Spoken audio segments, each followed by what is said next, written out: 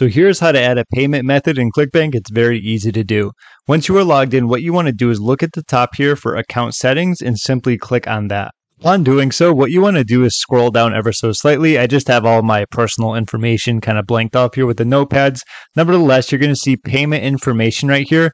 If you look to the right of the box, simply click on the edit right here, and then we'll get taken to the next page. Right, and upon doing so, this is going to be where you actually edit your payment information so you can actually get paid. There's going to be payment threshold. For this, I recommend just doing the least amount. Makes the most sense because if you do it really high, then obviously you have to wait to get paid for much longer. So payment methods are going to include check, direct deposit, or just none. And payment frequency, I would of course recommend weekly unless you want to get paid every 2 weeks.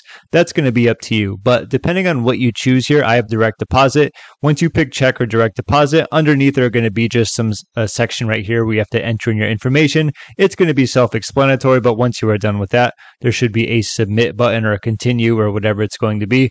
Make sure you do that once all your information is inputted correctly, and you are going to be good to go when it comes to setting up your payment method.